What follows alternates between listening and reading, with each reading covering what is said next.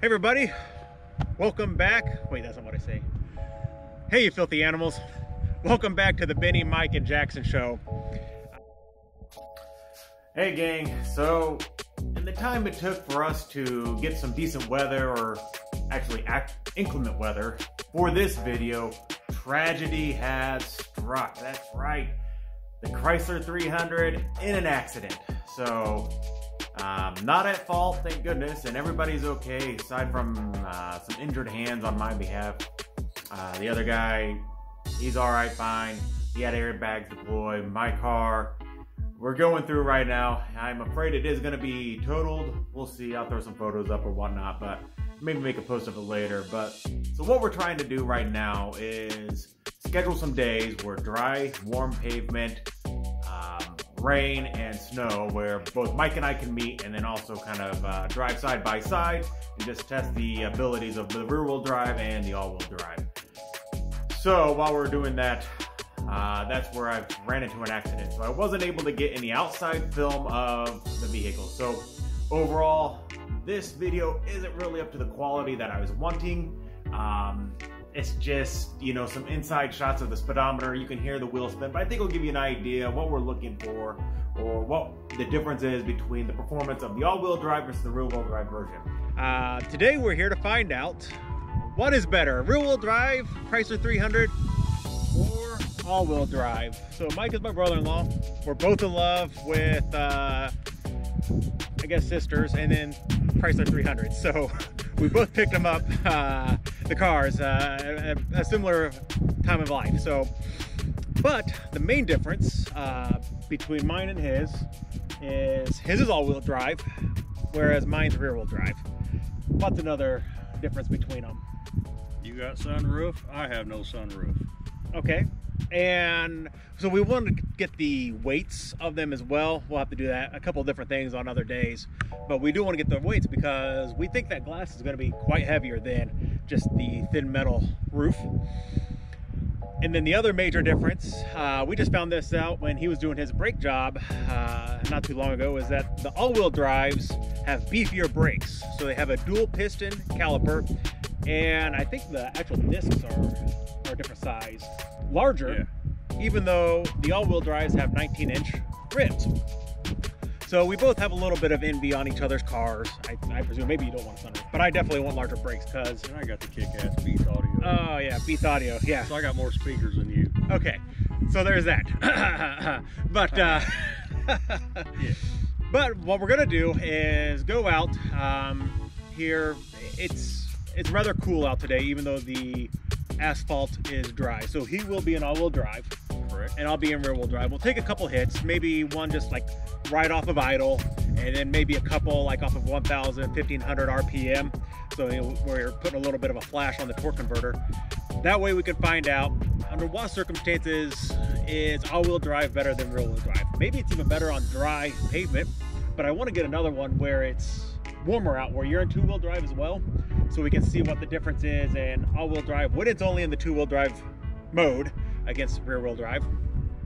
And then we're also going to find some, I'm hoping here in the next few weeks, wet weather and then snowy weather. It is mid-January here, despite Jackson showing off his pearly whites, I mean his legs. I guess I was right both times. So what do you guys say? Let's hit it, drive down to an undisclosed location near Guadalajara, Mexico, and make a few hits. Let's get it on. Nice. All right, it's working. Check. Yeah, that's perfect. I'll keep that in.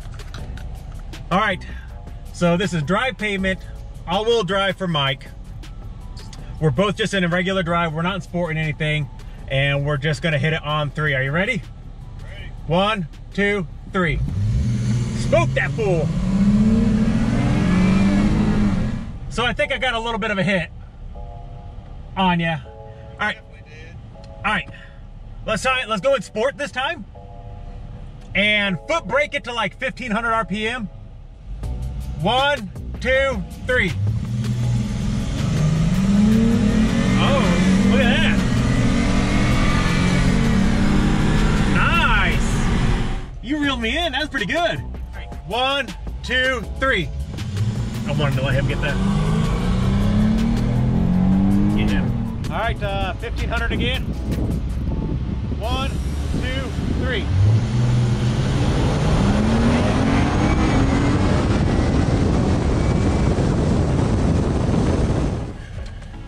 Action. I like that. All right, so the last few times he's been walking away pretty nicely. This time I'm gonna have traction control off. I don't know if my car is pulling power maybe, to make sure it doesn't spin the tires, but I haven't been breaking them loose, so. One last time, go for it. All right, 1500. 1, 2, 3. Didn't spin.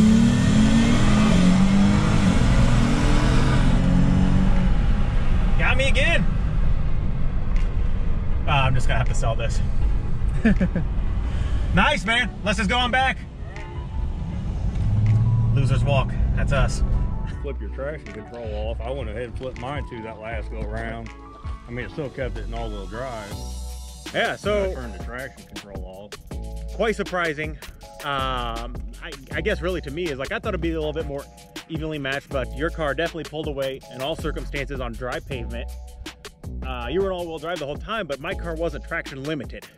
So I would think that once it's warmer out and we race yours in two-wheel drive as well, you'll beat me by a larger amount. Yeah, just consistently quicker. What are your thoughts? I mean, what were you thinking on? The one time you got me good on the jump though was when we was just in regular mode, and I'm still, because we're below 40 degrees here, I'm always in all-wheel drive. That's the one time you took me from the start. Maybe I got a little slow jump, I don't know. But then even then you were starting to real slowly reel in, walk away. So safe to say, out of the two cars, currently yours is quicker.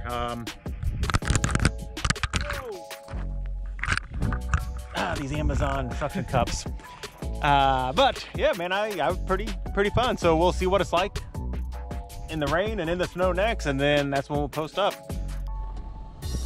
All right, let's just do one, and then up here about a mile on the right is 900. We're gonna turn right, and that'll take us to Stylesville, that light. All right, just from off idle. You ready?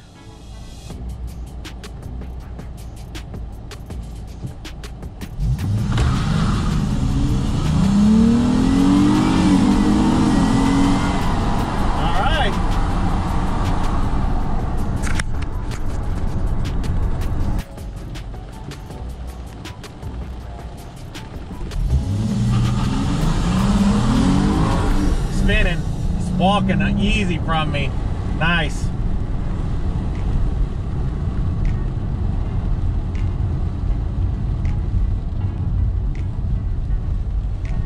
All right, not bad. Been a smidge early on that one. That's fine, I think. All right, I'm gonna put my traction control back on. We'll do this. Will be the last one, I think. Ready?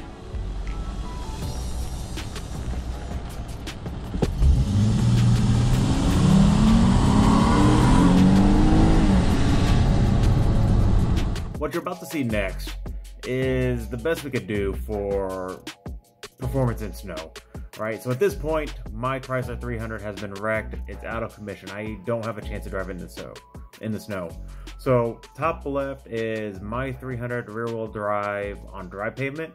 Bottom left is Mike's rear-wheel drive, our all-wheel drive in dry pavement in two-wheel drive mode, right? It's above 42 degrees and not raining or whatever it might be.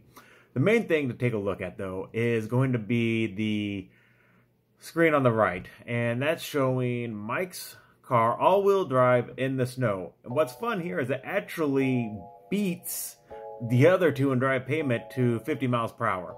Obviously, this is spinning some amount, but immediately after he cuts this clip off, it starts, I'll say, decelerating, but it only goes down about 45, I think 47 or 48 miles per hour. So yeah, I mean, it was spinning, but it wasn't that much. It was really surprising to me how much traction that car had all-wheel drive in the snow. So take a look. I'll pause it once his car hits 50 in the snow, and you can see the speeds that the other cars are at in dry pavement.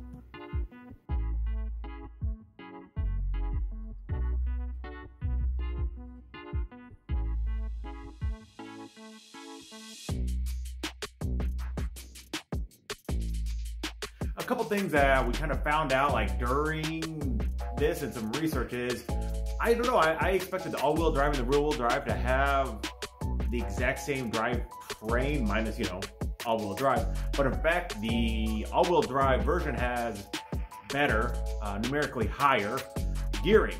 So it's actually going to have some better straight line acceleration given the weight difference. Mike and I, we both took our vehicles to the exact same scales, small town Clayton, Indiana, and found out exactly how much it weighed. And to tell you the truth, there's only about a 100-pound difference between the vehicles. His all-wheel drive being about 100 pounds heavier. And I'll put the weights on the screen as well so everybody can see what we're working with. If this is a video that you like, it'd be great if you subscribed or hit the like button. Leave a comment if you want to see some other testing between rear-wheel drive, all-wheel drive, and if I get my 300 back, then happy to do so. So there's the results. Surprising as they might be, so now you know. I mean, do you want all-wheel drive depending on where you live, or do you want rear-wheel drive? You guys can make the decision off the video. So until next time, stay safe, show them your taillights.